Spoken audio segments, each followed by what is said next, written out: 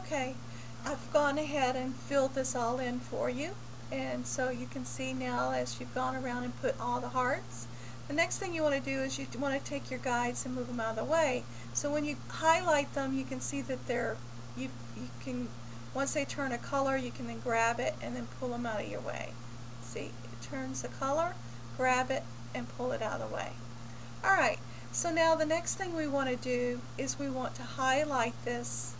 Well, excuse me, you have created a stroke on this. You put it, this is just a stroke, so you're going to have to turn that into what the width of the stroke is. So the way you do that is you click your square, you go up to path, and you say stroke to path. That way the stroke now is that width. Now what we want to do is we want to weld this all together. So let's just take a few more, let's put this in a little bit here. There, that looks better. Alright, so that looks pretty good. Anytime you start to put it all together, you want to make sure that things are looking okay. I think these need to be moved in just ever so slightly. So that they'll cut better. Let's move these in. Okay, so basically now that everything's okay, you can highlight the entire thing. You can click Path, Union. Alright, so now you have your design. Now the other thing that we'd like to do is you can right click and you can do your fill stroke, and you can go up here and make it a color that you would like to have it.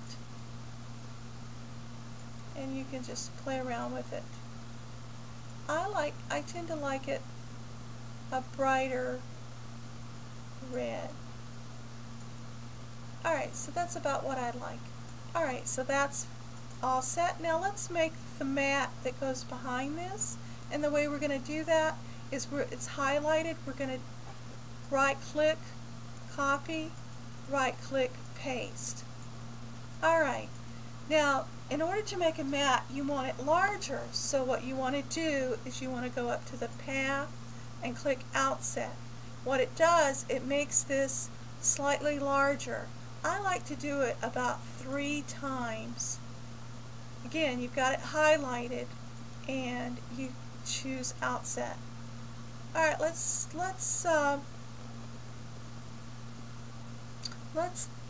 undo that last part. There, I like that. Alright, now some of the things here you might want to fix because you're not going to be able to cut these. It's just too tiny. So let's click the Nodes tool and then highlight it, and your nodes will then display. And let's zoom in on this and take care of some issues that I can see. This is too tiny to cut, so we're going to get rid of that. So delete that. And let's see, let's just get rid of this too as well. And anything else? You might want to make this a little wider.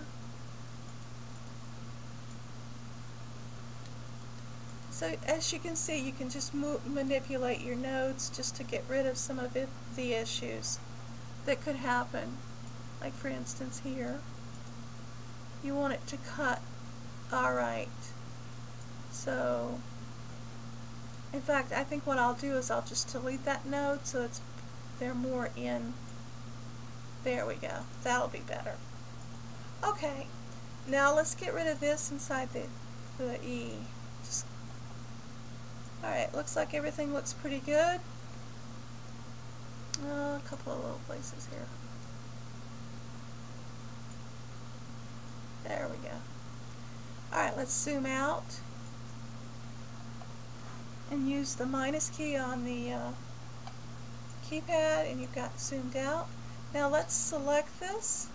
Okay, so let's right click and we're going to do a fill stroke and we're going to make this black.